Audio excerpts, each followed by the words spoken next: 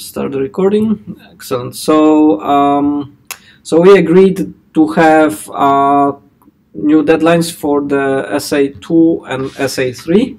The first essay deadline is 9th of April, and then the review 16th. And for the third one, for the second round, after this one, deadline on essay on April 30th, and we will discuss them, and then reviews at the end of the course, which is May 5th. I have prepared a short discussion for today about the essays that have been written and the reviews that have been written. So we will, yeah, I will kind of mostly discuss myself, I guess. So the things that I want you to pay attention or to think listed in table 1 at the top. So the first one is the structure. What does it mean, structure? Every time we present something, we write something, we doing it whether we want it or not within a certain structure. And that can be more or less formalized, can be better or worse, but we have to think about it. We have to think what is the structure for the piece that we're writing, and what are elements of that structure, and which ones we are ignoring on purpose, and which ones are we ignoring by mistake.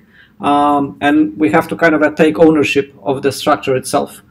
So the easiest, like the very most primitive structure that we have is we have a title, beginning, middle, at the end, right? That's it. That's like, there is no going lower than that. And then we can put a little bit more elaborate structures in it, but we always have the basic one. So we always have, you know, the title, and then we have the beginning, the middle, and the end. And we have to think what goes into the title, what goes into the beginning, the middle, and the end. So with some of the essays, it wasn't that clear, and some essays didn't even have the title, and some essays didn't have kind of a thought out structure. It was kind of it didn't have identifiable beginning, middle, at the end even. So why do we do that? Why do we have structure in the writing that we do?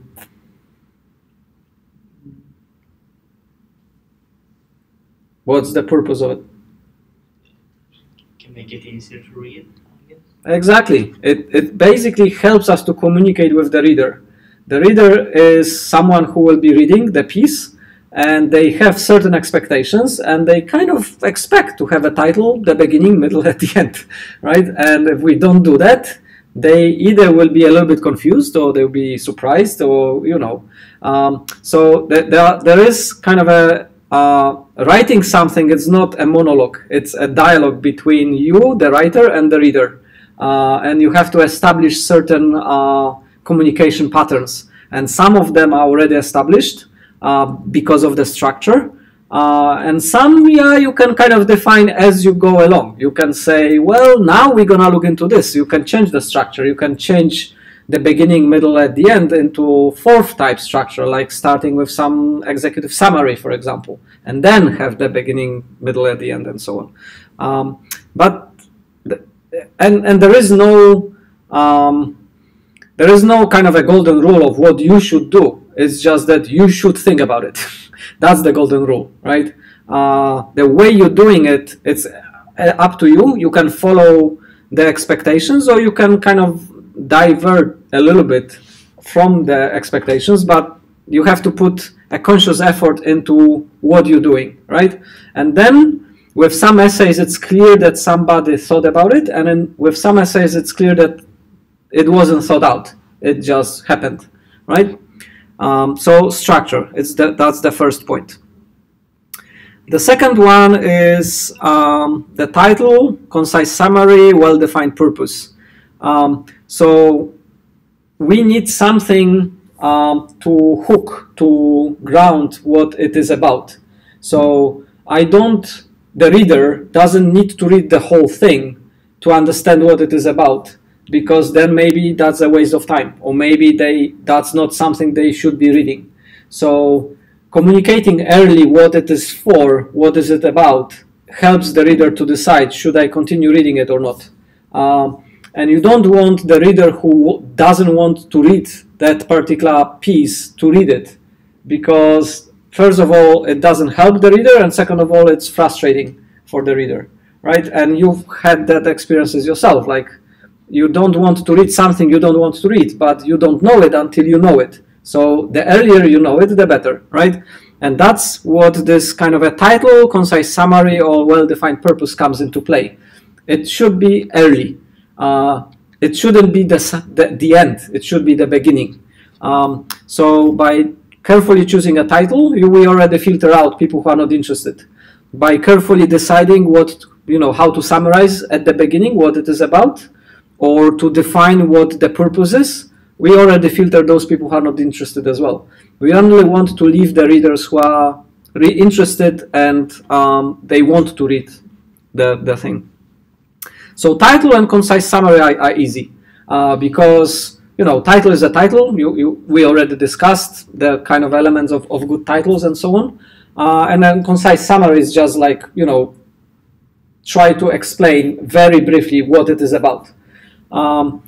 Defining a purpose, that's a little bit more complicated. So reading the essays, I can tell that they were done for at least 3 different reasons, right?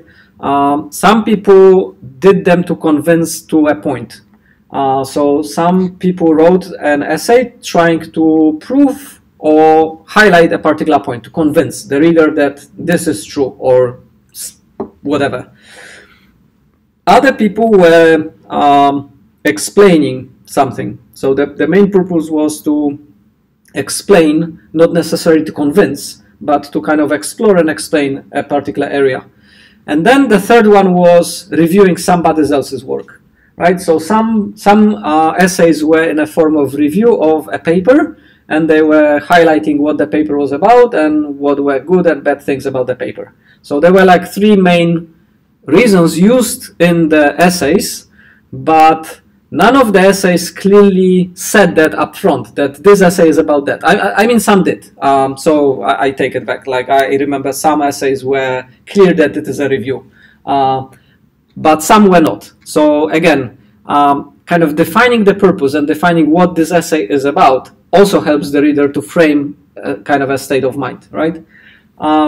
So talking about this, the iteration that we're gonna do 3 iterations. So the first one is, I mean, those things are not graded as such. You're just doing it to gain some insights and some skills. So there is no like good and bad things, but I'm hoping that by doing it first time and getting feedback and comments, you can kind of tailor it and get a little bit more valuable understanding of what to do and what not to do. So in the first one, we didn't define exactly what has to happen, and those 3 purposes were fine. Like choosing one of them, it's fine, no problem. For the second one, what we want is we want to have a claim. We want to have kind of a convincing somebody to something, but you cannot do convincing without the review. So the review will be part of the essay, but it will not be the sole purpose of the essay, right? So what we want in the second iteration of the essays is to have part of the essay dedicated to the review of the others people research for the purpose of getting some evidence for convincing the reader to something, right? So we want the main purpose to be convincing somebody to something, and as a mechanic, as a tool, we will use the review. Some people did that in this essay already, some didn't, but for the next essay, that's the goal. The goal is to convince and use the review as a backend, right? As a kind of the mechanic. For the third one, we will want explain and convince. Well, you will say, yeah, how can I convince without explaining? Well, you kind of don't have to put that much emphasis on explaining.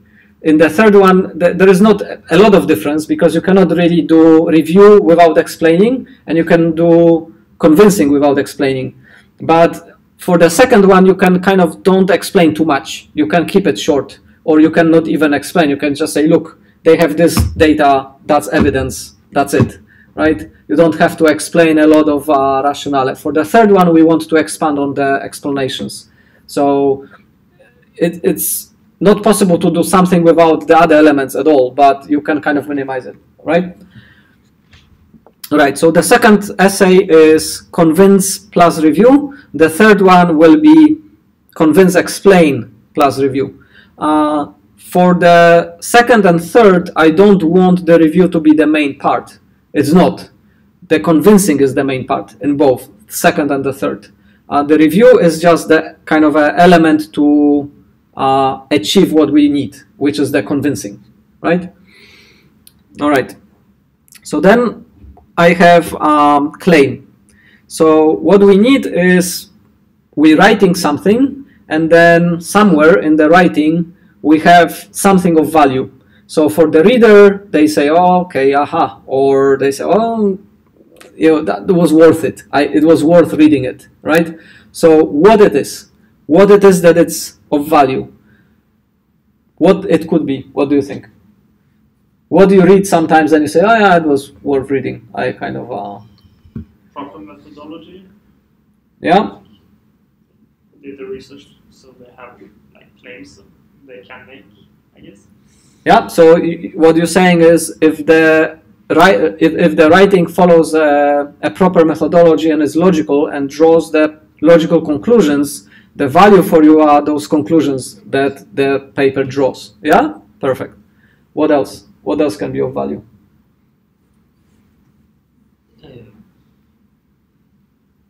Different kind of metrics and such can give you ideas for the things. Yeah, so you can have some presentation of data, which is of value. You can have some ideas or some questions or research questions which you haven't thought of, which you can then use for your own work. You can have some elaborations of what's known and what's solved and what is not known and what's not solved yet. That's of value as well, because then it kind of guides your interest in a particular domains that are not solved yet.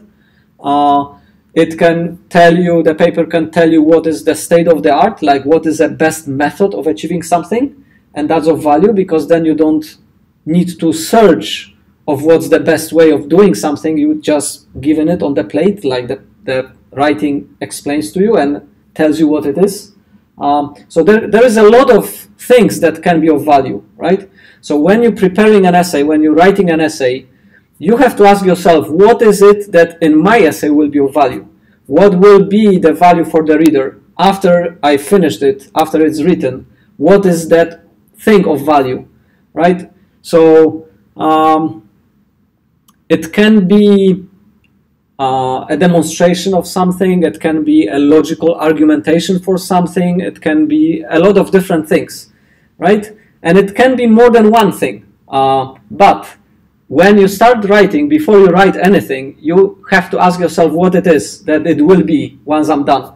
And then you guide the process to that purpose, right? So, for example, if let's say I want to do a review. For my first essay, I want to do a review. Should I do the review in such a way that the reader doesn't need to read the original paper at all? I could write a review in such a way that I kind of explain, summarize, and critique the original paper in such a way that I don't want the reader to read it. The reader will know everything he or she needs to know by reading my summary, my review, right? Or I can encourage the reader to read the original paper. I can explain what it is about, what it is, for whom it is, and if the reader is that target audience, they should read the paper. If they are not, they will not, right? But I don't want to prevent them reading. I don't want to explain everything. I don't want to repeat the paper again. I just want to differentiate between who should read it, who should not read it. And then that's of value to the reader, because then the reader can decide, yeah, I'm in this category, I should read the paper. No, I'm in this category, the paper is not for me, right? You can also do that together with a judgment of the quality of the paper to help the reader to make this decision. So the value is helping the reader to make the decision, right?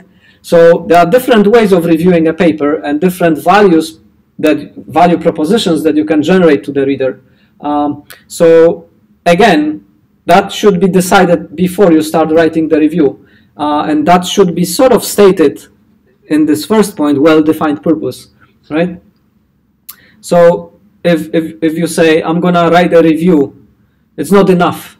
Like, you need to say what this review will be about, what it is for, like what's the main purpose of this review. Is it to criticize it? Is it to contrast it with other pieces of work that has happened? So good reviews usually have elements of that. They put the particular research in the context of broader research and kind of discuss it, how it relates to other research. That's a lot of work. I mean, for a short essay, maybe that's not what you really want. You know, if you only want to cite 1 or 2 articles, you cannot do kind of a comprehensive overview of where this research fits. So then you have to tailor your review for those particular needs. So in the essay 2, when you're using review as a mechanism to achieve something, to achieve kind of an argument, you only need to do that. You only tailor your review for that purpose, right? So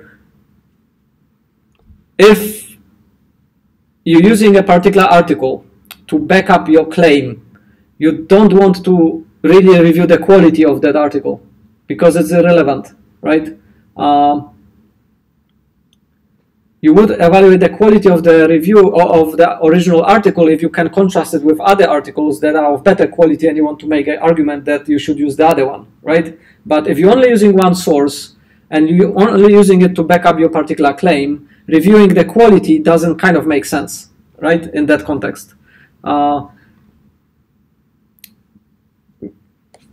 You could say, well, but if it's of really good quality, it kind of strengthens the argument. I'm kind of appealing to the authority kind of principle, right? Yeah, you could, but those are not necessarily based on logic. Those are mostly based on emotions, argumentations. Should you avoid that in your writing? No, you can use it. You should kind of consciously use it, right? So if you want to evaluate something logically, then evaluation of the quality, if you cannot contrast it with anything else, is kind of a moot point because there is no other kind of a backing up arguments anyway, right? All right. So that's the third thing I have here on the list. The next one is evidence, basis for the claim, and logical inference. So that's what you said, that it has to be proper. It cannot be sloppy. You cannot have illogical kind of arguments. You cannot have opinions. You cannot say, I think this, therefore it's true. So it has to be based on facts. It has to be based on some evidence. And you have to find it. You have to kind of organize it in such a way. Is it possible for you to use something as an evidence which actually doesn't support the claims that you're making? Yes, it's possible, and a lot of people do that. Should you do that? No, you should not. You should try to be methodical and kind of correct in your methodology. Sometimes it's not. Sometimes we reach our limit of our own cognitive abilities and we kind of infer something illogically or incorrectly, That's okay. I mean, errors happen, but you should try to make an effort to be critical about your own writing and about your own inferences. Then, if you are, and if the inferences and the logic are kind of solid, it strengthens the whole case. If there is just one kind of a small weak point, it kind of makes the whole structure weaker, because then the reader kind of gets suspicious that, oh yeah, it's like, I don't really think you're right? So even if you write in most of the cases, but some arguments you're making kind of a little bit unfounded, then the whole thing kind of collapses. So what we usually do, we separate the things that are kind of solid, that are kind of really hard to question, with the things which are somewhat speculative. Because you cannot avoid those speculations or some opinions entirely. I mean, we're trying to, but it's not possible. And also there is value in your own kind of knowledge and your own opinions sometimes as well. But you try to separate it. So you try to keep the things that are kind of logically solid and logically clean from the ones which are just opinions. And usually you keep that in like a different paragraph or different section or different part of your essay, right? So can you use kind of illogical or emotion-based argumentations? Sure, you can, but try to keep it separate from the main kind of analysis. So what we usually have, and you will have it in the thesis as well, you have something which is called like data analysis. And in the data analysis, you just claim what the data shows. You don't have any interpretations, and you don't have anything that can be misinterpreted. You just state what the data demonstrates, right? And then after that section, that chapter, you have discussion. And that's separate. So that's where you put all the interpreting of the data analysis, right? So if you have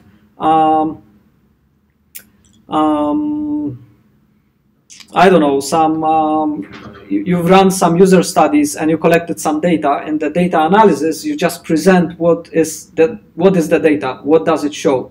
And you can use graphs, you can use kind of some synthesis, but it's all based on the data. And then in the data discussion, like the discussion chapter, then you can kind of interpret it. You can point on some of the dependencies and some of the relationships.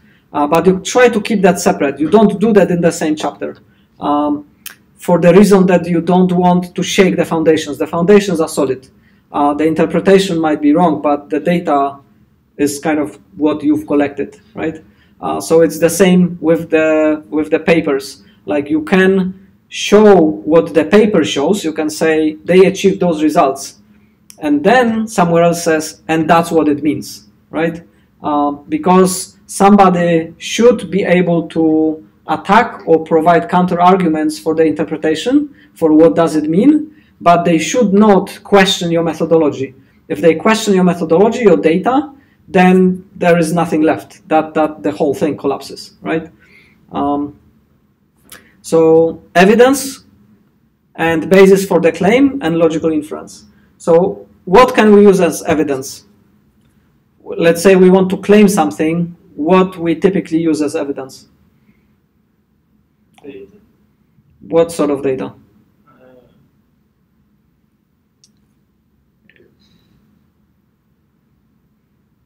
I don't know, like test data, like.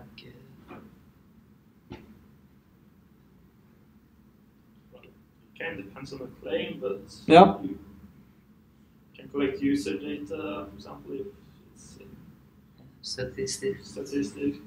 Yeah. You can look at like broad big data like collections from other statistics, perhaps. Yep. So what is the source of the data? Where you get the data from? What you do measure? Studies. Like humans. Yeah. So you can measure the natural world and measure what is out there, right? So humans, okay, you can measure like how many people come to lectures, right? So you're kind of measuring what is. or you prepare an experiment and you measure the outcomes or the effects of the experiment, right? So you may have a setup where you have some control group and test group, or like the group that is kind of subjected to some treatment, and then you kind of measure the difference, right? So you have in the case of measuring something that you don't control, you control the measurement, and you have errors, and you can have methodology errors in relation to setting up the measurements. In the second case, you have what the first case had, plus the methodology and the experimentation setups as well, right? So if I want to demonstrate something, if I want to demonstrate that, I don't know, smoking is good, and I take number of people and I interview them after they smoke, and they all say, ah, great, smoking is great, I really feel better and whatever, right? Does it prove anything? I have data, I have, you know, things, I run the statistics, and it shows me that smoking is good. But the methodology of setting up the experiment is already broken, right? So all the steps on top of that are correct and logical, and everything is fine. But the conclusion is nonsense, because the methodology for setting up the experiment was nonsense, right? So evidence, yes, evidence is in data, but the data is collected somehow, and then you have a lot of issues of proving that the data collection and the data kind of gathering methodology is actually correct and logical and makes sense and so on. Most of the time it doesn't fully support all of that.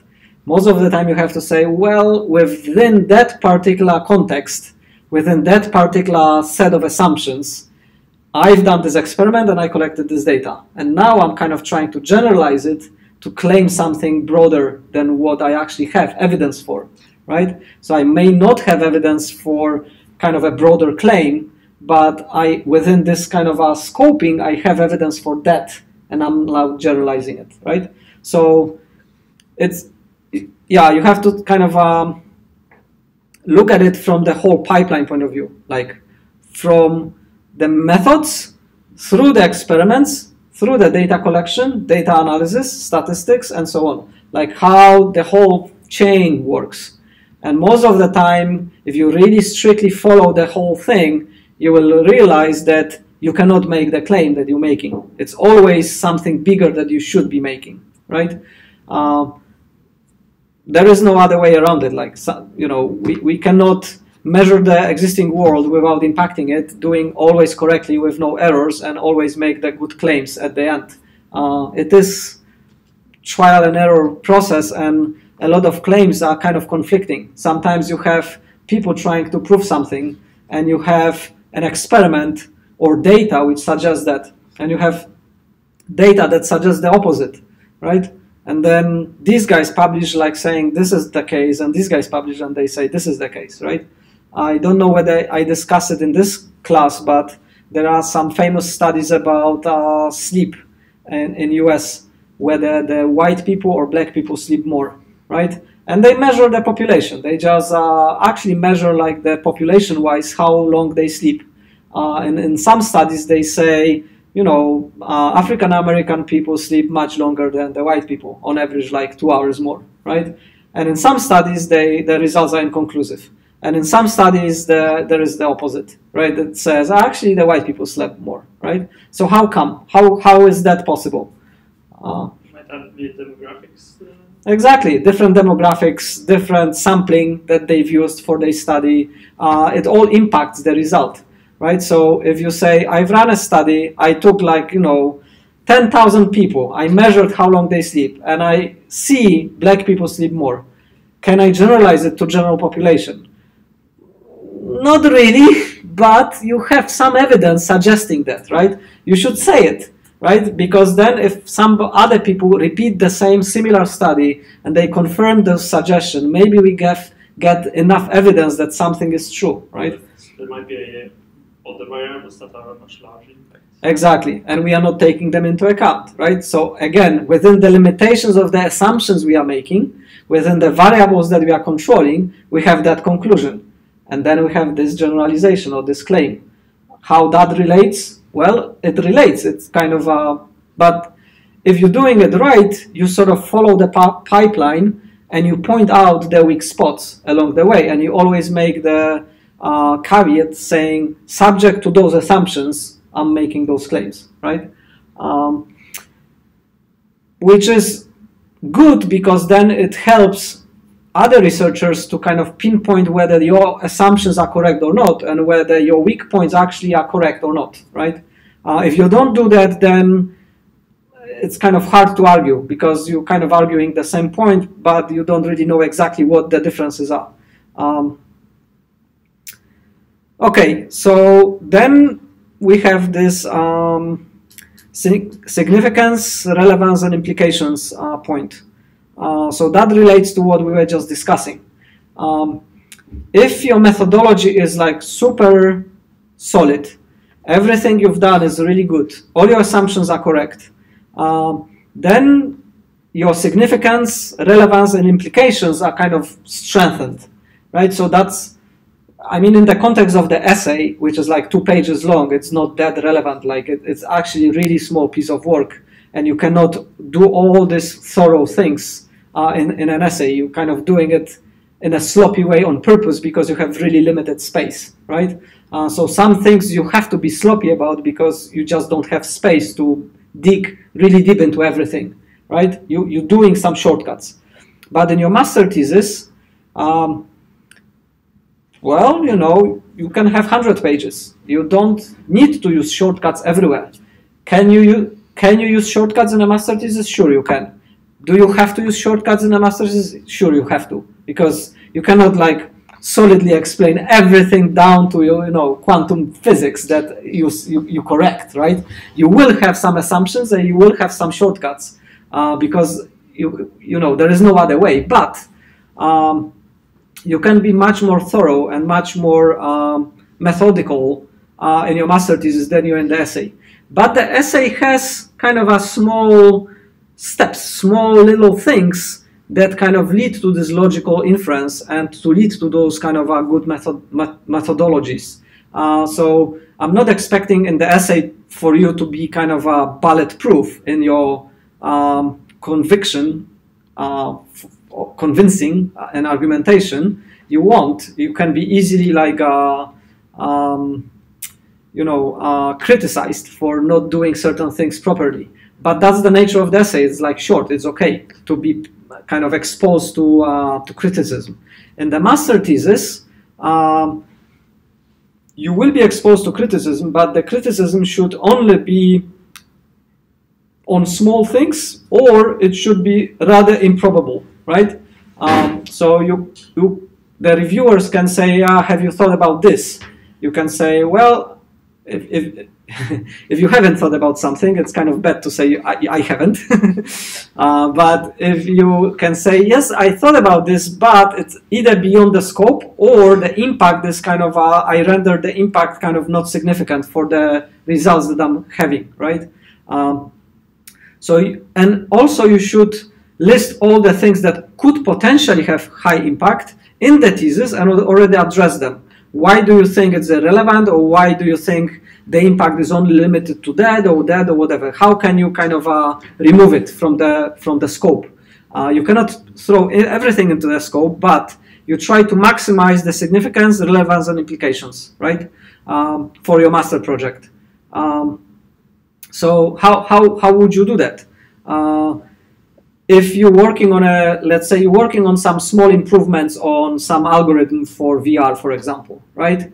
How would you kind of make the significance and impact of that small thing kind of bigger? Well, you put it into a bigger context. So you can say, 1% speed improvement here over years of something or over thousands of computers kind of gains kind of significance, right? Sometimes it doesn't work. Sometimes it actually is like 1% improvement is not significant, right? And the reviewers sometimes do that. They say, well, you just improved a state-of-the-art algorithm by 1%, but it costs, in terms of speed, but it costs, let's say, 30% more in terms of energy consumption, right? So what's the point, right? So for this point, often what you have to do is you have to step back and you have to say why I'm doing this, in what broader context does it work, doesn't work, and what are the trade-offs, like where does it fit, right? So we're doing it at the beginning, so that's what we were discussing, like what is of value, and we're doing it at the end about like the significance and the importance and the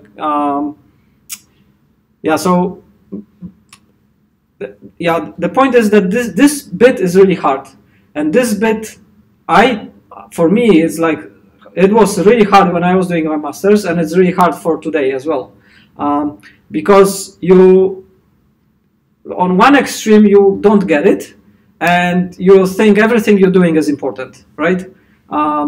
Which is wrong.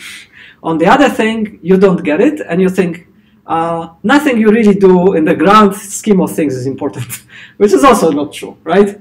And finding your way somewhere in between those two is really hard. So sometimes you work on like small thing, like it is kind of a small algorithm improvement or something, and you kind of don't really see how important it is because you think it's kind of local, it's only for this one thing, right? And it turns out it isn't. It's actually used in 10 different domains, and people are like using it widely, right?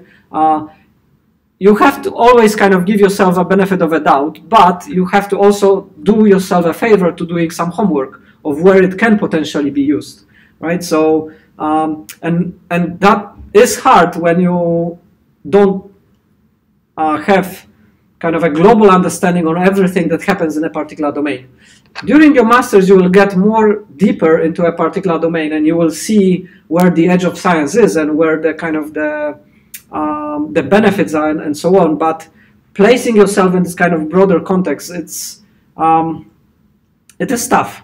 So talk with your supervisors, talk with other professors, check where else this particular thing kind of fits, what it is useful for.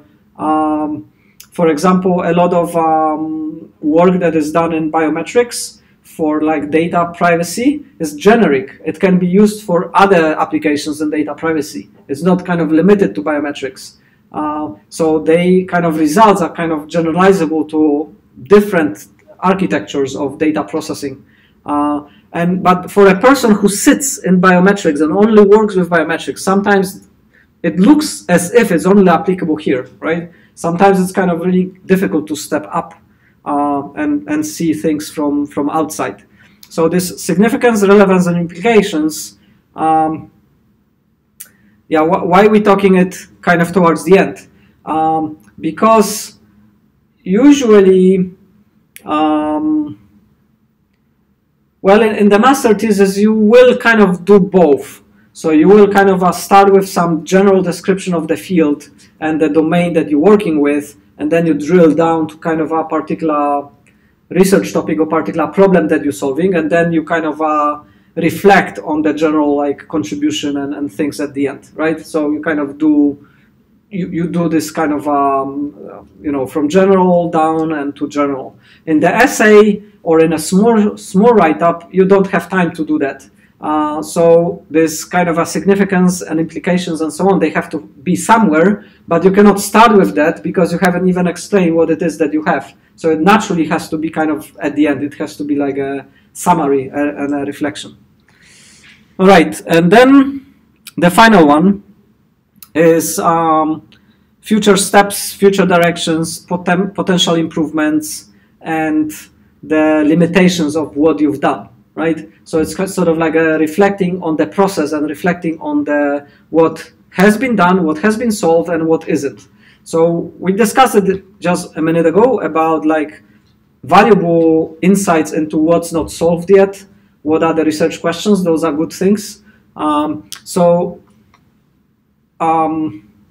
often read a paper saying, well, there is this classifier, there is this classifier, and there is this classifier, and I compare them all to my one. My one is the best. It classifies everything kind of the best. That's it. The end. You know, you can stop. Everybody can stop their research. That's the best one there is. Well, not really. Like, you are the person who knows exactly what are the limitations of what you have. You highlighted that it's better than those 4 or those whatever comparisons you've done, but you can also tell what are the weak points, how it can be improved. Even if you haven't done it yet, you can kind of highlight it, and then other people can continue, right? Research is never finished. Like, research is always kind of a process, so you can always make things better. You can always things work for other domains or be applicable in other domains, and so on and so forth. So, and you being so intimate with what you've created, of what you know, you are the best suited to highlight all those things, right? And that's very valuable. So often it happens that it's the third party which point out some limitations, right?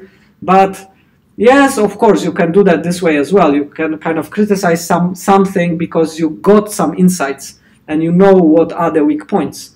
And your contribution is this kind of pointing out of those limitations. But the original authors, the original people who spend a lot of time on the original thing, they are better suited to do that quickly and efficiently and already in the original paper, right? So if you can do that, if you can highlight what was your claim or what was your contribution and what you achieved, but highlight, okay, then what's next? What can be done with it? Then you demonstrating kind of a certain level of maturity and reflection that you can put in. How much it is important in the essay? Not that important. We don't expect, a really big comprehensive future work kind of section in an essay, which is only 2 pages. But in your thesis, you will have something like that, right? So in an essay, if you have 1 sentence or like 2 sentences about, okay, what could be done to strengthen the result? What else could be done to kind of highlight the strong points? What can be done to patch some of the weak points, or you highlight yourself some weak points? That's good, right? So all those things which we just discussed, they usually a section or a chapter in the master thesis, right? In the essay, it may be just a sentence, or it could be like half a sentence, right? But if you think about it, and if you put this sentence or 2 sentences in, you will kind of into the habit of thinking about it, and then in your thesis, it will be more natural for you to have it organized properly. So even though the essays have to use a lot of shortcuts, and even though the essays have to dumb down some of the things that we are just discussing, and you can do it more thoroughly and more proper in the master thesis, in the essay you still have enough space to inject like a statement or 2 statements to highlight some of those things and then make it better, right? So for essay 2 and 3, I want you to sort of think of those 7 points that are listed and pay attention of how you're doing it. All right, so let's have a short break. And then what we will do is we will briefly discuss the essays and the reviews and the review process itself. So after the break, we go back to that.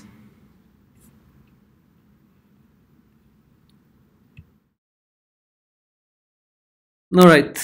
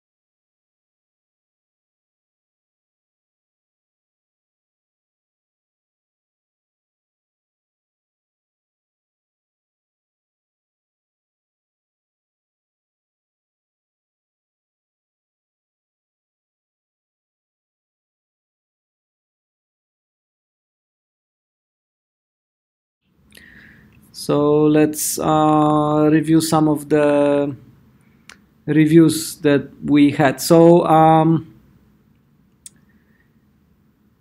what can we do?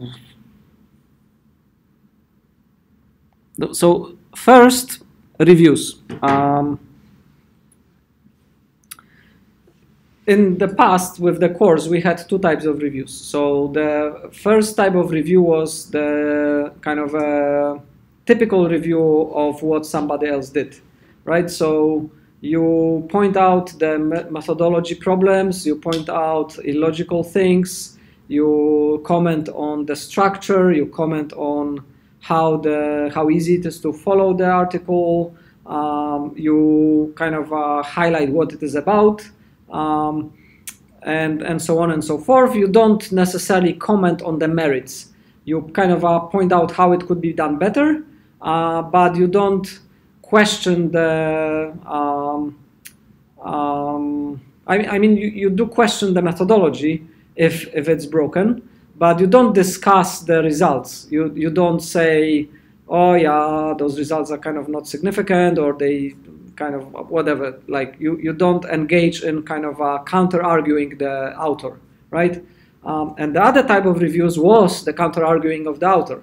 Your task was to find evidence that he is wrong or she is wrong, right? It was to find out kind of a discourse argument saying whatever they're arguing for is wrong because, and you provide evidence why it's wrong, right? And you don't comment on the rest, on the structure of the article, whatever. You just comment on the claim and counter-claim it, right? So those are two kind of use cases for writing a review. One is to counter the claim, and one is just to kind of review what has been done, what has been written. So most of the reviews are in the second category. They don't rebuttal the claims. They kind of do the only the commenting on the structure and on the merits of the arguments.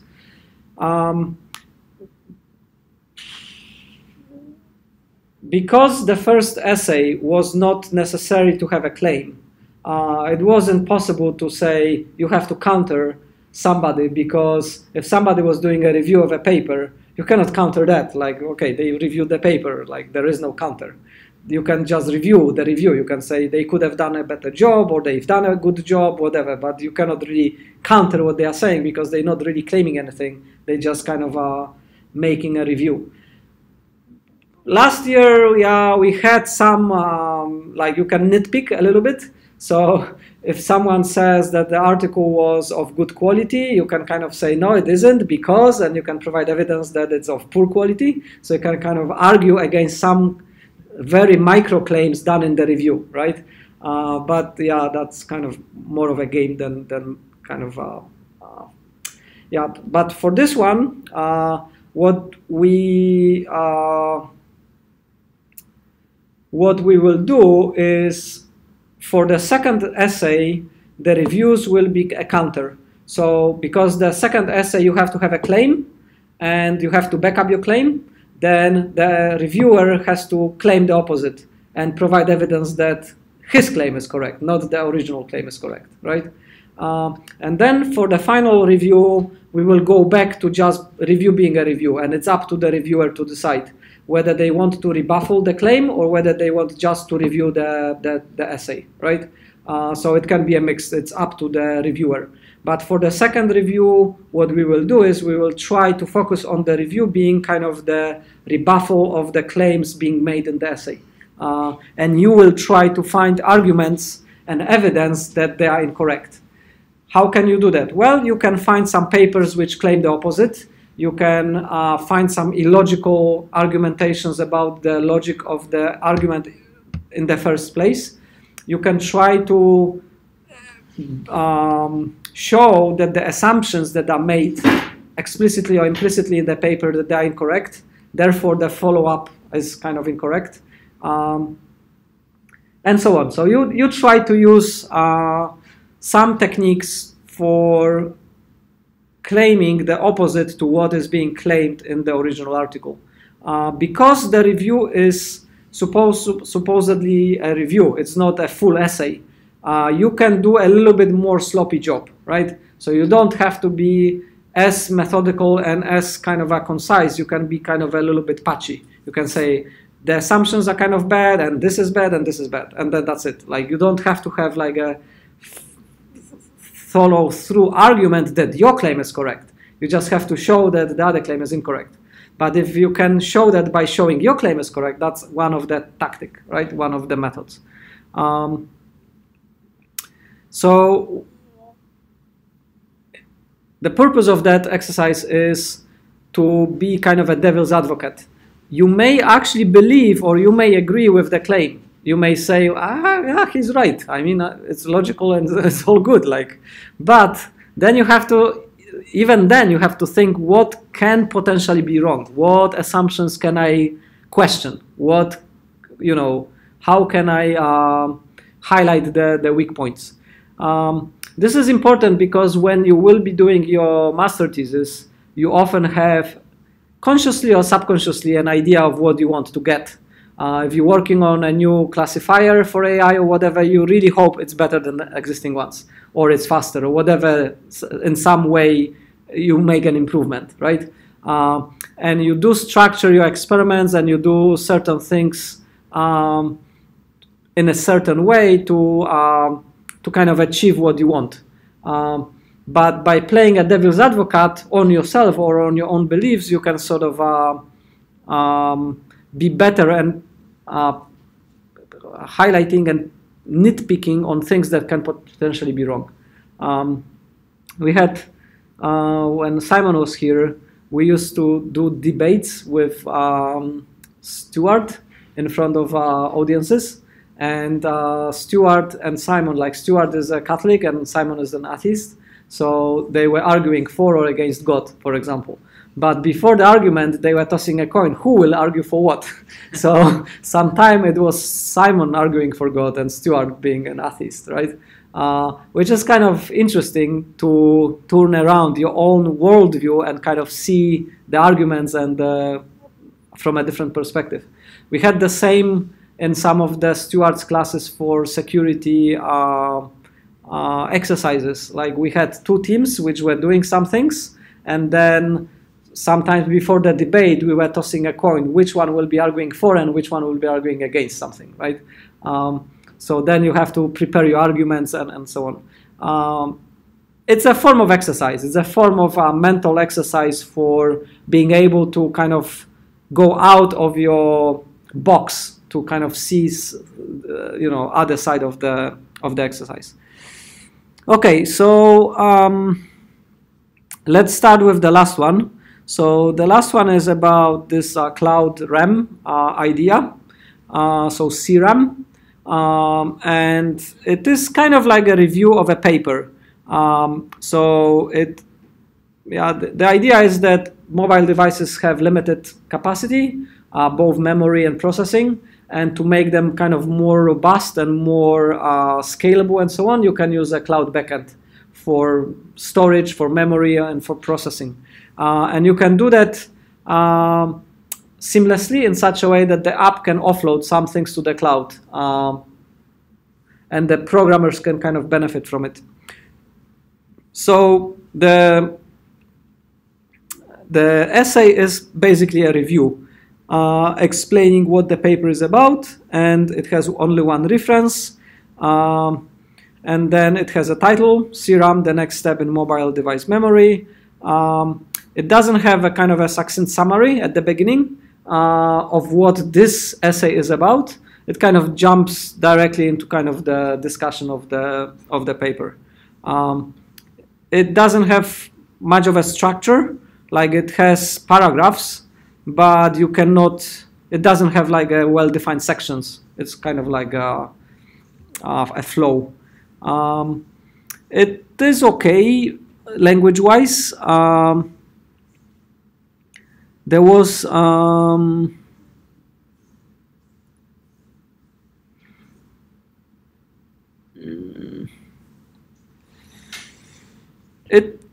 it's not so when we go back to this list of things that we should pay attention to, so it's not that clear what the value is of the review. It's not clear whether this review is to make me read the original paper or make me understand what the paper is about so I don't have to read it. It doesn't make a lot of claims about the quality. And the rest is kind of, it's okay. So then we have the review. And the review kind of says what I just said. With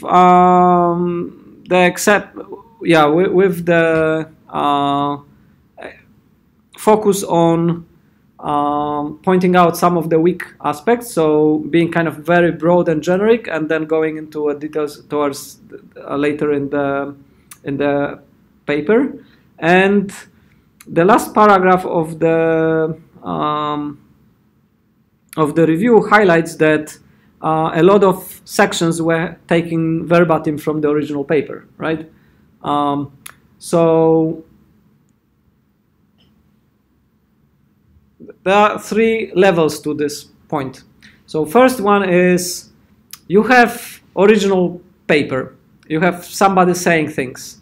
And then you kind of, let's say you're writing a review which you want to convey the meaning of the paper to the reader. So the reader doesn't need to read it. They can understand what it's about and what it contributes by reading your stuff, right?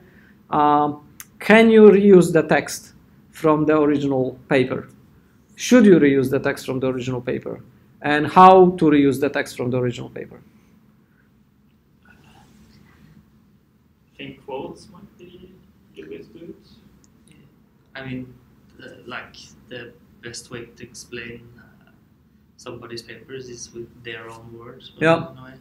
So yeah, you probably you could use their words, but you should like make sure that the reader knows that it is their words. Mm-hmm. Yes. Yeah, so that's correct. So typically what we want is we want to use our own words. We want to paraphrase it and we want to explain it in our own way, in our own words, right? There are 2 or more exceptions to that. So sometimes by paraphrasing, you might change the meaning of something. So you're kind of explaining something to somebody, and then by doing that, you kind of are changing the original meaning or the original things, right? And if you don't want to do that, you may want to quote, right? So you may, instead of paraphrasing, you may want to say, they said this, and I leave it to the reader to interpret it, what they really meant, because I think they meant this, but maybe the reader they think they meant this, right? If I paraphrase it, I kind of implicitly reinterpret what I mean what they mean by what I think they mean, right? So most of the time it's fine. Most of the time whatever we are paraphrasing is so generic that our take on it and somebody objectively reading it is the same, so it doesn't matter. But sometimes we don't want to have this risk to be misinterpreted or misunderstood. The second one is with definitions. If they have some definitions, like, what should we do? Should we invent our own definitions? No.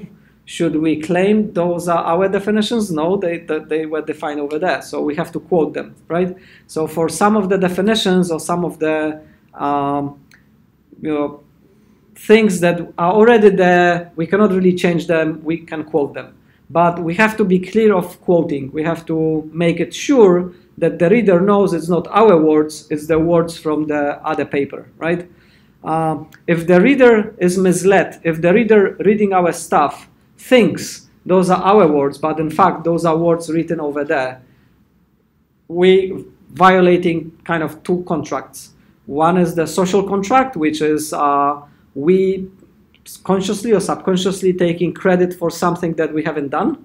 And second of all, we kind of plagiarizing somebody's work, yeah? Yeah, you kind of met PMS on the way here, and he was complaining that our publicated paper did exactly that. Yeah. It took a quote and changed a few of the words.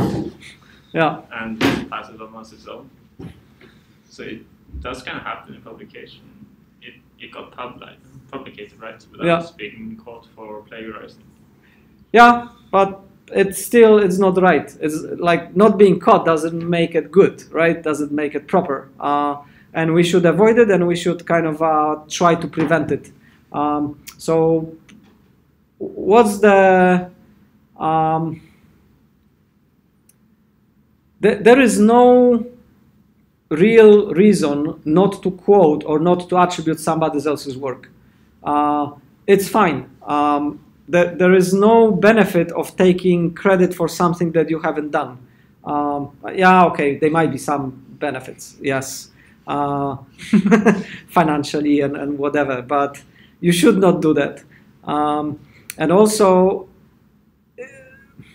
so let's say I have two master theses, okay? One is written by a student who says, okay, all of that is mine, right? And it's like all his work, right? And one is a student who says, this is this guy's work, this is this guy's work, this is this guy's work, this is this guy's work, and I'm kind of synthesizing and I'm quoting and I'm paraphrasing, but I'm attributing all those people. To me, this one is much, much more valuable than this, no matter what the claims are, right? Because I can tell that this person knows much more about the research area, even though that might know enough or the same. It's just that it's not clear from reading the text, right? And I also have a kind of more in-depth understanding of this person's appreciation of the state of the art, whereas this person is doing something in their own box. They might be completely wrong, right? I mean, you know, whatever they say is not actually relevant because they might be saying the same thing. It's just that this person claims I'm saying all of this, right? But just from the presentation point of view, it looks as if it's like a black box, whereas this is much more open and more informed research. So this one will get higher grade than this one, no matter what. And this one doesn't run any risk of being caught of plagiarizing anything, right? So there is kind of no, in the like a prisoner's dilemma game, like if you have two choices, this one is like a Pareto optimal. Like it's better on all the possible outcomes that to do this one in the context of writing a master thesis, right? If you plagiarize your master thesis, maybe the only thing you can win is like saving time. But then like who are you cheating? You're cheating kind of yourself, really, right? I don't care if you plagiarize something and you got master's degree, like, and you were not caught. Like, sure, things happen. People publish plagiarized master theses and they got caught, and so what? But you didn't learn much anyway, right? So I don't know. Like, I think plagiarizing is not good. I think quoting is good, but then if you overquote, it's annoying, right? Like, if you say, this guy said this and you have a quote, this guy said this and you have a quote, like, it is kind of, it doesn't flow. It doesn't kind of it doesn't have a nice structure to it. So overquoting is kind of not good in a sense of style and in a sense of like explaining what you mean. So it's better to paraphrase. It's more work, but it's better. If you don't want to paraphrase everything, of course you can quote, but you should not overquote. And you should always attribute. So even if you're paraphrasing, you should always attribute that you're paraphrasing or you're explaining what has been written somewhere else. So that's this one. Let's do the first one. So let's do the unsupervised learning one. So that one has a claim. It's quite straightforward. It kind of says upfront, you know, what it is about, what is the goal, what is the value as well. So it's kind of a well-defined. It doesn't have sections or anything neither. It has a bibliography kind of isolated, but it does feel it's logically structured to have the generic intro and then kind of the meat and then the conclusion, right? So it says, I'm gonna do this, this is the evidence, okay, I'm concluding what I said to conclude, right? So in that context, I felt it was the closest to the one making kind of the claim and building some evidence. Is it a strong case? No, it's not. I mean, it's an essay, you know, 2 pages, 1 reference. You cannot really draw a very solid conclusion based on the evidence that you can accumulate here. So maybe what I would inject was this kind of reflection that it has some limitations. Like, I'm making this claim, but, you know, you should not really believe me yet because it's kind of a weak claim, right? It's not a solid claim. The next step would be to collect other papers and other evidences that would make it stronger. But apart from that, it's kind of fine. And then the review was kind of, yeah, again, similar to what I'm saying. The review has a structure, so it's a kind of a summary and a, and a review. It has a title which says exactly what this is. So on those points, you know, good points. And yeah, the rest is kind of an analysis what has been claimed and how it has been backed up. And that the first one was sort of easier, the second one was harder, and it kind of goes a little bit into details of what has been argued in the original article. Sometimes, so this is not to criticize or to comment on the review itself, just a general comment. Sometimes when we're reviewing, I wonder whether we as a reviewers have the obligation to check if if we are not familiar with the original paper, if the kind of summary and the things that are described actually fit with the original paper. And the answer to that ideally is yes, but in practice it's hard, especially like in this case it's kind of okay to read the paper, right? But if you're reviewing a paper which has like 30 references and you're only familiar with like 5, if you have to read 25 references and check whether they actually you know, match what the person is saying. So we as reviewers are kind of using a shortcut. We kind of believe that whoever is reviewing is doing kind of a proper job. And I think it's acceptable one level down, right? So let's say for this particular case, if you're reviewing someone who reviewed the article, you're giving them the benefit of a doubt and saying they probably did it correctly, right? And now if I'm reviewing the reviewer, then I cannot trust that those 2 levels down is correct. I have to check myself, right?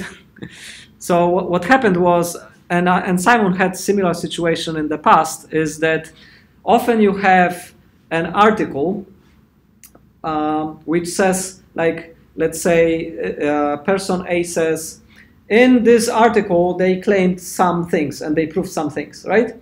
And this original article gets not very popular, but this one gets very popular.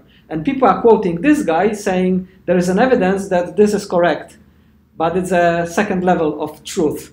And then it turns out the original paper never said that, right? That the original paper, like this reviewer or this person who used this original case actually misinterpreted it. And this one is incorrect. It's cited a million times. A lot of people are saying, yeah, it proves something, but you go to the source, it's like, he never said that. Like, he never said that's true, right? Why are you kind of saying that? So if it's more than 1 level up, I think you have the duty to check yourself, because then you're running a risk of propagating something that might be actually not true. If you're just doing this 1 level up, maybe you should do the check, but and so on. So for example, here you kind of qualifying, or the reviewer is kind of qualifying that the conclusions are kind of drawn correctly based on the evidence, that's fine, right? But then if I'm quoting this person saying, now we have the evidence that it's true, maybe not. Maybe I should check the original paper if that actually is true, right? Yeah.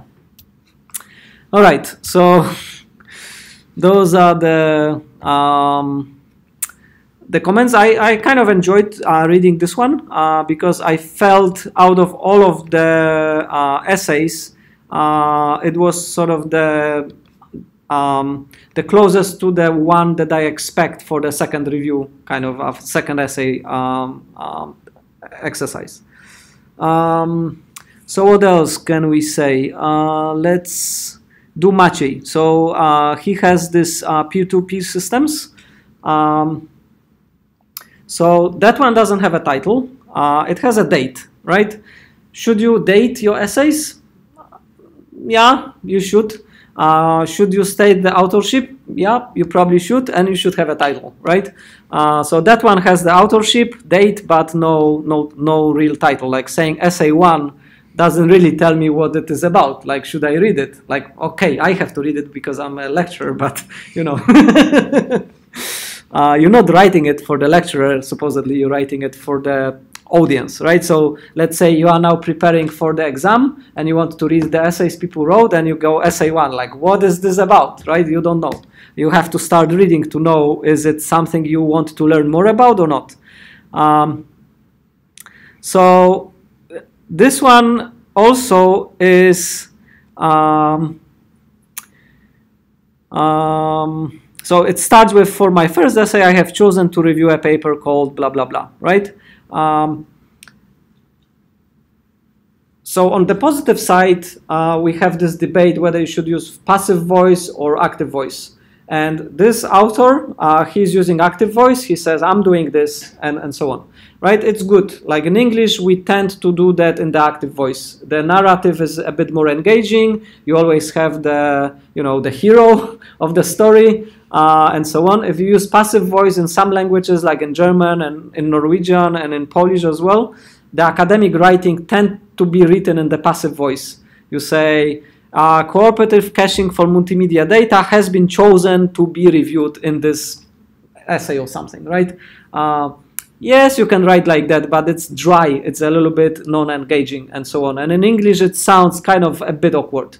In some languages, people are used to it, so they write this way. But in English, yeah, you probably should use active voice. So that's fine.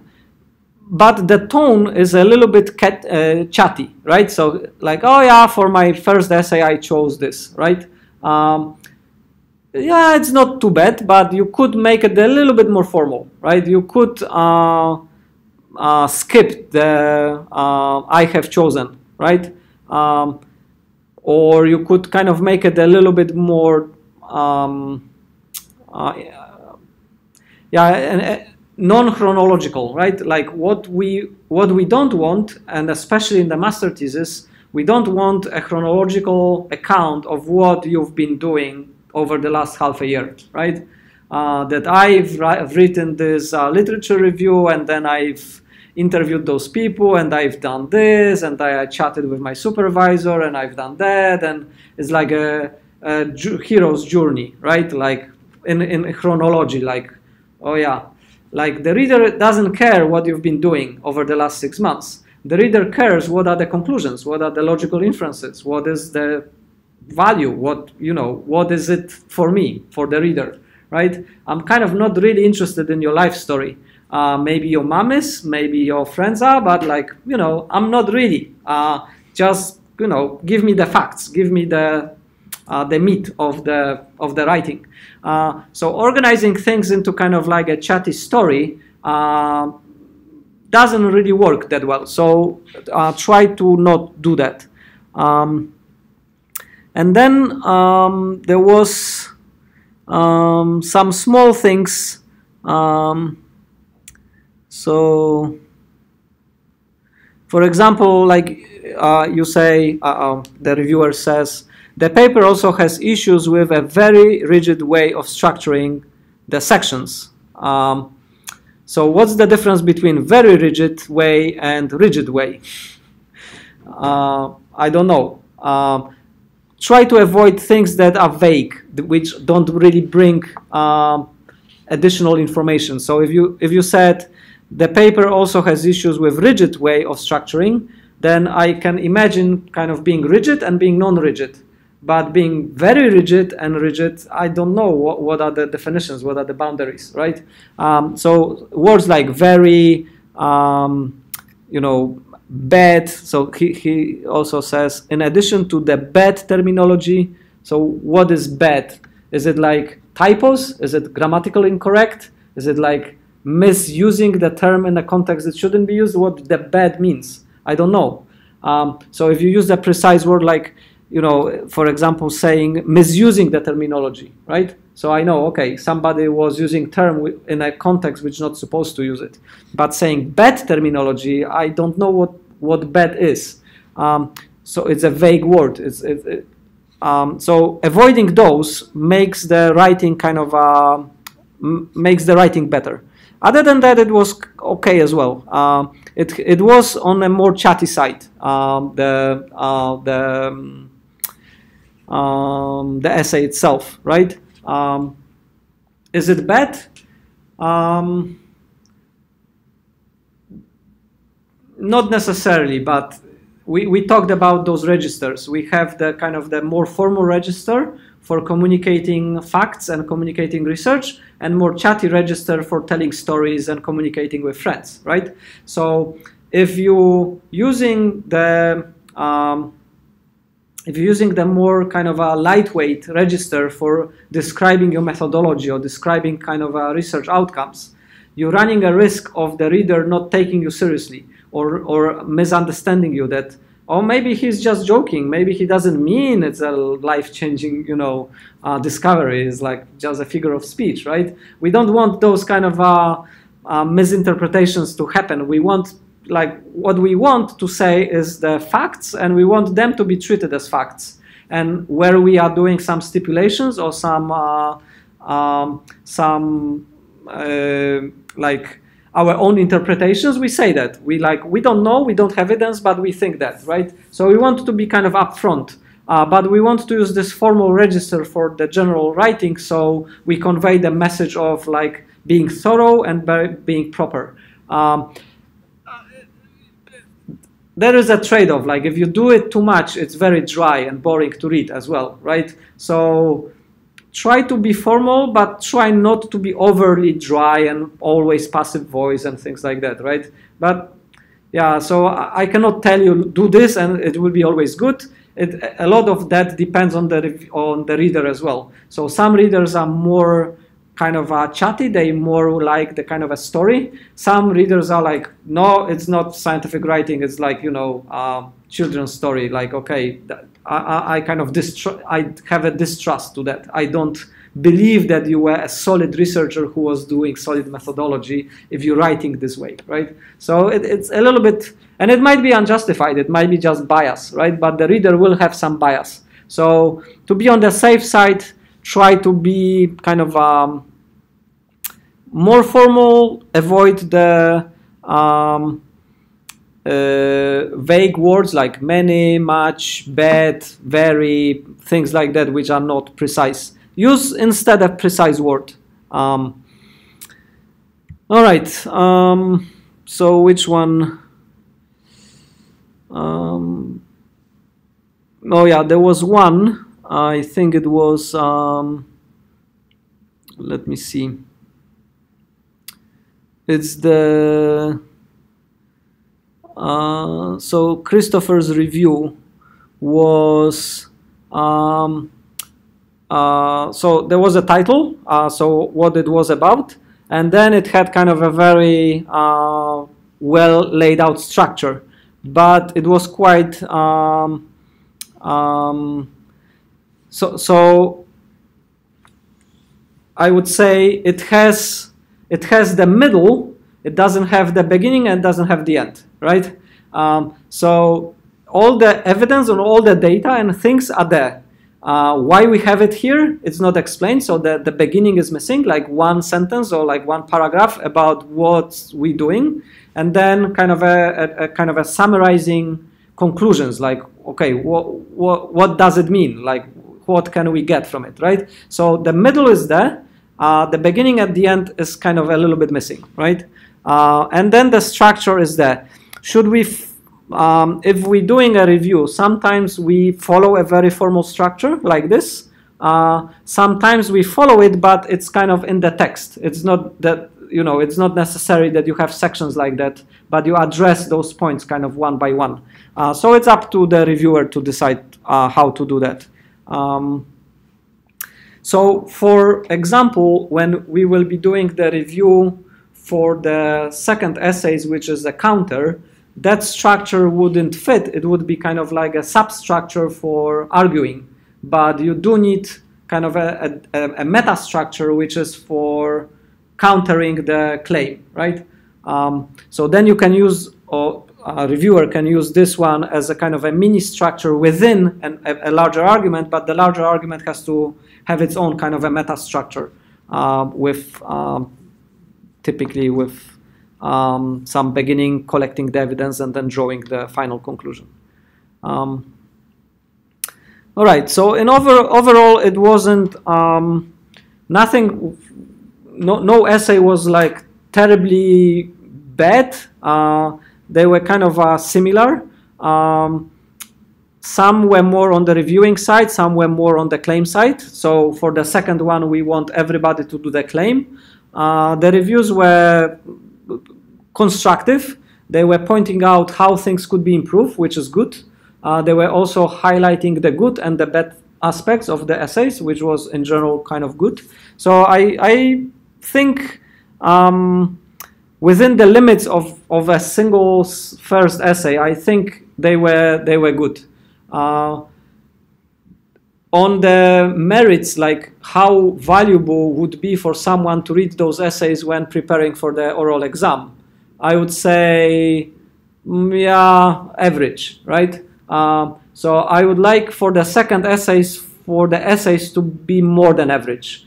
To try to think, if you are gonna prepare for the oral exam and you're gonna refresh yourself knowledge about some topics, how would you write an essay that helps you to do that? Or this essay would also help all the other students, right?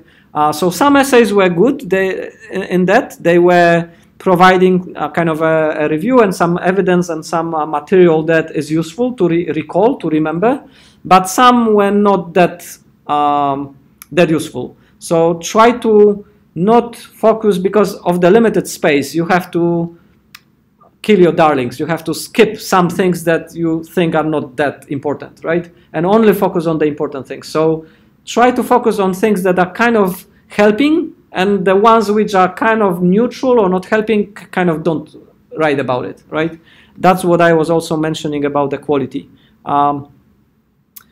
If you picked a bad article as an argument for your claim, you've done a bad job, right? I'm presuming you've picked a good quality article, right? So talking about the quality, yeah. Okay, so that's it. We ran out of time. Do you have any questions?